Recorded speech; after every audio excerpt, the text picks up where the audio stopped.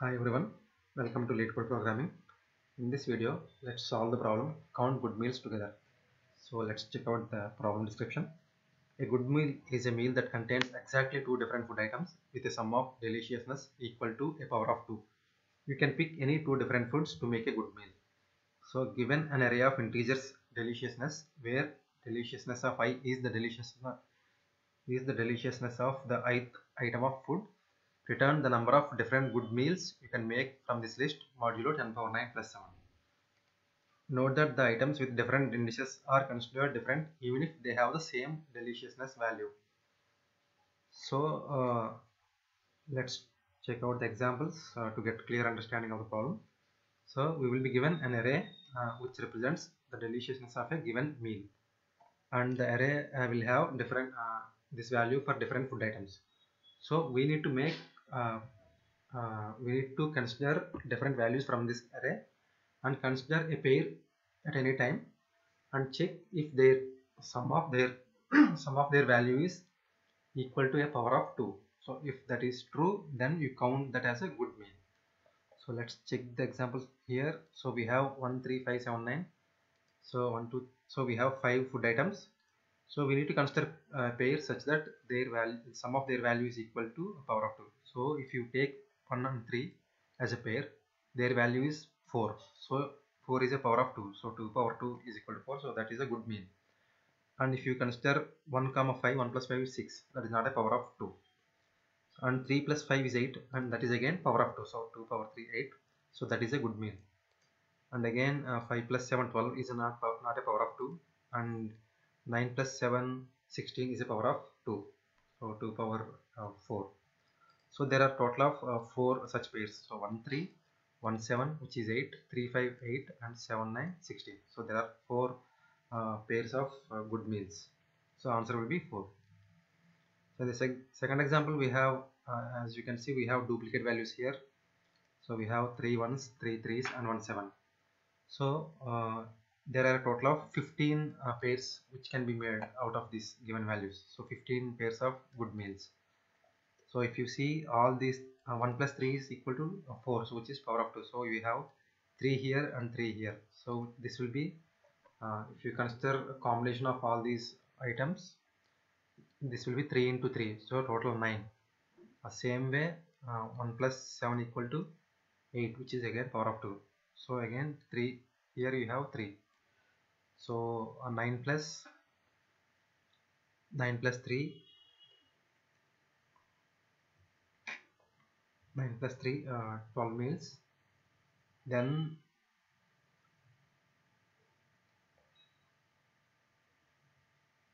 we have 3 ways here. So we can consider 1 comma 1, which is equal to 2 power of 2. 1 plus 1 is equal to 2, so which is a power of 2. So within these 3 we can make 3 combinations, and then again we have 3 3s here. This way we cannot make power of 2. So this we have 9 pairs plus 1 combined with 7 have another 3 pairs, so 12 pairs, plus we have 3 combinations within 1, so that will be another 3, so total 15 ways. Okay, so coming to the constraints, we have the array length can be from 1 to 10 power 5, so this is a big value, and the deliciousness value can be from 0 till 2 power 20. It can be 0 and the max value can be 2 power 20. Okay, so that's for the problem description. So how can we approach this problem? So what we need to do is, from the given array we need to consider pairs such that they are good meals, so that their sum of value is power of 2, and consider all such pairs and return the final answer. So if the straightforward approach can be, take the array, take every value from the array, check if basically we need to check if it is combined with some other value, do they form a value which is power of 2. So take every value and add it and take a combination with every other value. Check with every other value, check if their sum is equal to a power of 2. So that way we can find all such pairs good meals, and but as you can see, the limit here is 10 power 5, so the array length can be 10 power 5. So the approach that we discussed now will be a brute force approach, and obviously it will time out because it will be O of n square solution. We are going to compare every value with every other value from the array, so that will be O of n star n, so it will be O of n square, and that is going to time out. So can we do better than that? Can we add a little bit of optimization to this? So basically we cannot do O of n square solution, so we need to come up with some approach which can be done in O of n log n, or if we can do it, O of n will be even better. So let's discuss with an example.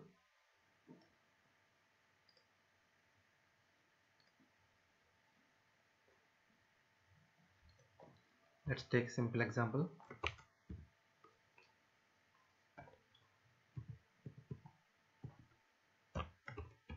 So if we have an example like this 1 3, so the number of ways will be 1. Let's say we have 1 1 3 comma 3. So here we have 2 1s here, so 2 3s here. So basically it is like we need to find all the combinations. We have 2 numbers here and 2 numbers here, so the total combinations will be 2 into 2 4. It will be 4 combinations. And let's say we have 4 values like this. Here we need to find total number of combinations among these values. So this will be the total number of combinations. As you know, it will be the formula for that total number of combinations is NCR, right? As you remember, it will be NCR. So n here is 1 4, n here is 4, we have 4 values, and R here is 2. That means we need to consider 2 values from this set at a given point of time. So this will be 4C2. So as you know, the formula for NCR will be if R is equal to 2, NCR will be n into n minus 1 by 2. When R is equal to 2, NCR formula will be n into n minus 1 by 2. So here the value will be 4 into 3 by 2. So there will be 6 combinations. Basically, if you take the first one, you can combine with the 3 ones here. If you take the so you will get three good meals. Then if you take second one, you can combine with next 2 ones here, so it will be 3 plus 2 5. If you take third one, you can combine with the last one, so it will be 1 good meal, so it will be total 6. So similarly, if you have 0 and if you have values like 2 4 8, so these are already power of 2, so you cannot mix with any other thing. Like 4 plus 2 equals 6, 6 is not a power of 2. 8 plus 4 equals 12, it is not a power of 2. But when you have a number which is already power of 2, you need to combine that with 0. That means you should have 0 in our list. In that case, you can make good meals, and at the same time you can combine 0 with every other value which is a power of 2, but you cannot combine other values which are power of 2. That means you cannot combine 4 and 2 to make power of 2. You cannot combine 8 and 4 to make a power of 2. But 0 can be combined with every other value which is power of 2. So you can get multiple good meals. So that is one thing that we need to keep in mind. So these are the basically we need to handle when there are multiple values of the same number. That case we need to handle, and we need to handle a case for 0, and we need to handle a case where the number is already the power of 2. So if you take care of these values, these cases, I think we should be able to do our problem in O of approximately O of n time complexity. So we don't have to do the O of n square solution. We don't have to check every value against every other value. So what we are going to do is, first we need to count every value. That means we need to maintain frequency map for every value. That way you know how many values are there for a particular given index. So that way when you have a value x, you need to find its corresponding pair, right? So let's say you have value 1, so its corresponding pair will be 3, which can make a power of 2. Same way, its corresponding pair can be 7, which can make a value of 8, which is again power of 2. That way, when you have a value x, you need to find y such that x plus y equal to a power of 2. So that's what we are going to do, so that we don't have to, so that we can avoid O and square approach. So we need to maintain frequency map. Then we go through the frequency map, and for every key value we find its corresponding pair. Then check how many good meals we can make using that particular pair. Let's check the source code. That will clear your doubts to some extent. Let's look at both C++ and Java. Yeah, so the final result can be more than max int. So we need to do modulus with 10 power 7, so which we can define in C++ like this: 1 e power 9 plus 7. This will give us 10 power 7 value, 10 power 9 plus 7. So basically we take map first, so this will maintain frequency count for every value. So we go through the entire array here, then check for every value what is its frequency. Then we calculate result, because result can be more than integer, so we take long value, but every time we need to do modulus, so that finally we return an integer value. Then we take visited array. That means, let's say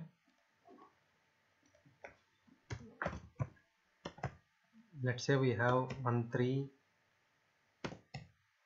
7 8. When you are checking value 1 and you are trying to find its corresponding pair, so you find that 3 is a pair for 1, 7 is a pair for 1. So next time when you are checking for 3, 1 is a pair for 3, but you cannot count it again, because you have already accounted the result for 1, 3 pair, 1, 7 pair. So to avoid this counting twice, we maintain a visited array. So the visited array here serves that purpose. So we maintain visited array. So for any given pair of integers, we check if it is already visited or not, if it is already counted or not. So then in our map, frequency map, we iterate through every value, and for every value we check its corresponding pair and try to find the number of ways that are possible for the good meals. So as we discussed, 0 we are going to pair with every other value which is a power of 2. So we don't have to count good meals with 0 value separately. The value with 0 will be counted as part of the values which are already a power of 2. So we ignore that value, that's why this condition. So if the value is not equal to 0, then we proceed. Then we need to basically find what is the nearest number which is a power of 2. So let's say we have number 3. So the nearest value which is bigger than this value which is a power of 2 is 4. So this power of 2 is nothing but it will give us the power value which is for a given number, the power value which is the nearest 2 power. And number 2 is we will initialize number 2 with 0. If the number 1 is already, so number 1 is first number is the current number from our map, and number 2 we will be calculating using the power formula. So number 2 we are initializing to 0 to handle the case where number 1 is already a power of 2. So this condition checks if to know if a number is power of 2 or not, you just have to do bitwise and with its number minus 1. So if you do, it will give you 0. So if it gives 0, that means it is a power of 2. So if it is not a power of 2, then we are going to find its corresponding pair. If it is power of 2, its pair value will be 0 already. So if the number is not a power of 2, then we need to find its corresponding pair. So for that, we take log value for the given number. So that will give us what is the let's say if you have value 3, log 3 will give you 1, because 2 power 1 equal to 2, that is the nearest this is going to give you the floor value, not the ceil value. So if you have 3, it will give you 1. If you have 5, it will give you 2. So the next biggest integer which is power of 2, we will get by adding 1.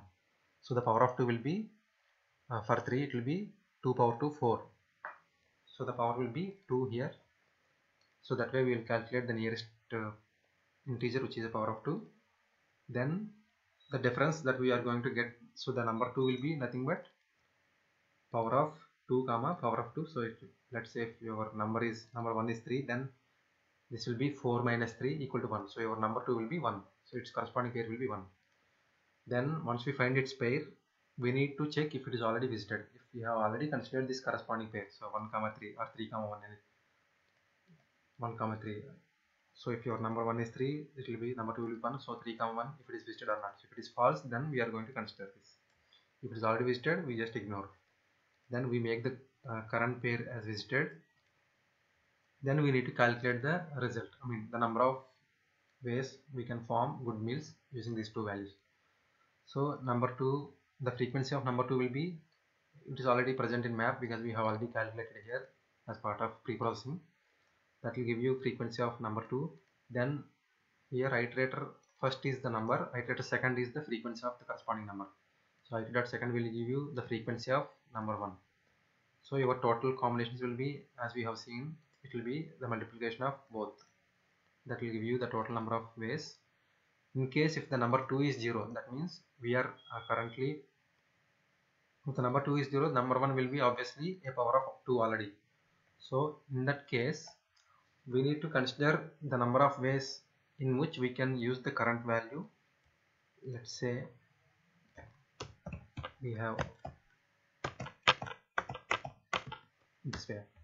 In this case, we can pair 2 with 0 as well as we can pair 2 with itself. So if there are multiple values of the same number, which is power of 2, then we need to consider those. We need to consider the number of ways in which we can pair those two values. So that's what we are calculating here. So if the number 2 is 0, that means the current number 1 is already a power of 2. So we need to find how many ways we can use the same number and make a good meal. So that will give you, as we discussed, NCR, so which is here in this case NC2, so n into n minus 1 by 2. So that will be this one, n minus 1 by 2, because this is the frequency of number 1, number 2 is 0. So we need to add that result to our result. Then finally we need to, every time we need to make sure that we do modulus with mod, because the value can go beyond integer, and in that case we may end up with some overflows. So just make sure that we do modulus every time. Then finally we return our result. So this way we don't have to check every number with every other number in the array. So this way we can avoid the O of n square solution by using frequency map, as well as by finding the pair for every number using power and log functions. So let's check how it works. Let's check with example test cases.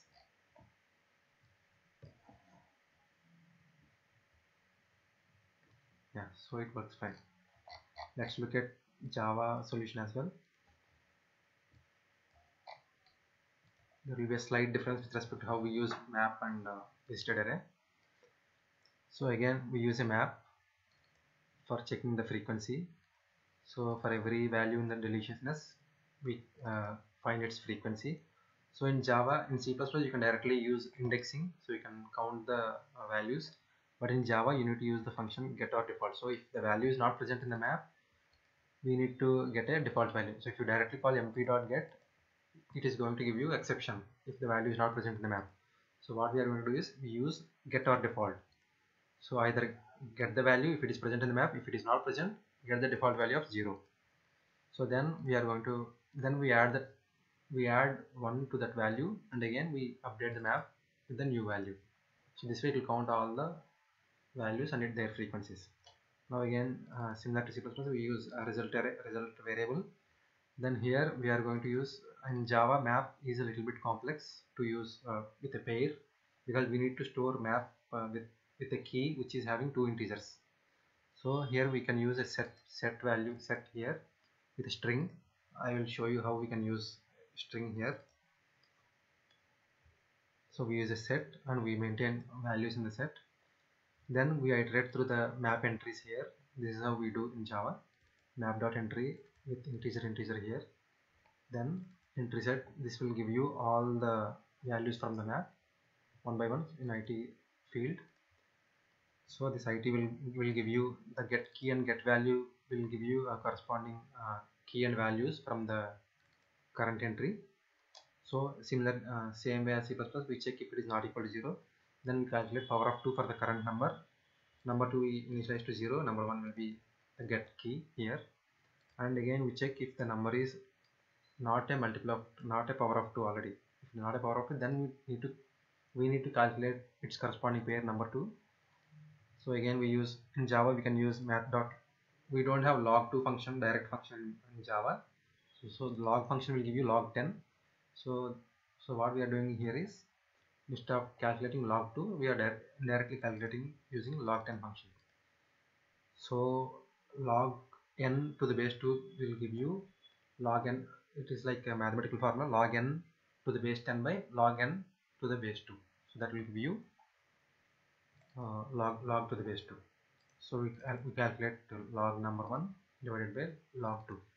Then as seen in C++, we just add 1 to it to get the next closest integer, which is the power of 2. Then number 2 we calculate using power and then minus the number 1. Now we got the two numbers, number 2 and number 1.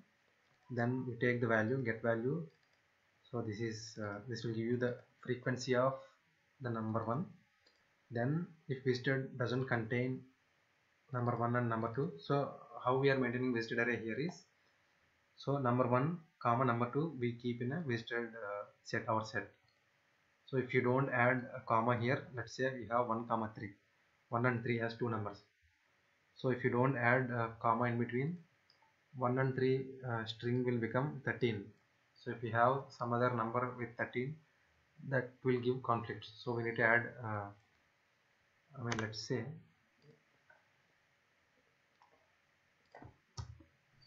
you have number 11 comma 13. So if you add 11 13 as a direct string to the set, this will conflict with if you have two more numbers like 1 comma 113 or 111 comma 3. For all these numbers, if you just combine these two values, you will get the same number, same string. So to avoid that, we add a comma in between so that we don't miss out on these conflicts. So that's how we can maintain the visited array.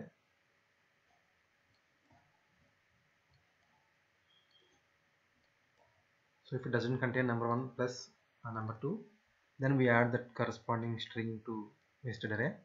Then similar to C++, we calculate our number of ways. So this will give you, again we need to check get our default. If it is not present, it will return 0, so the number of ways will be 0. So otherwise it will multiply with the count, which is frequency of number 1. Then again, if number 2 is 0, we need to check how many ways we can arrange the same number so that we can get good meals. So that will give you count n star n minus 1 by 2.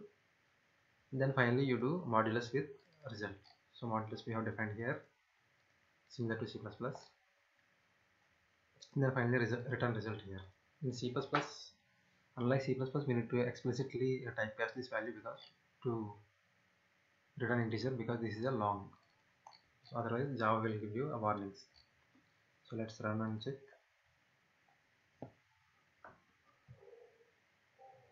So it works fine. So let's submit.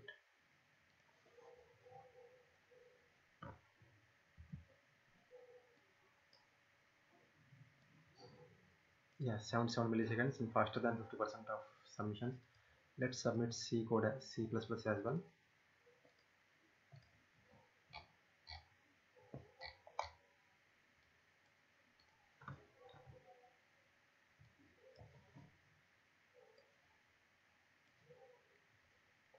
Yeah, 488 milliseconds and faster than 80% of C++ submissions.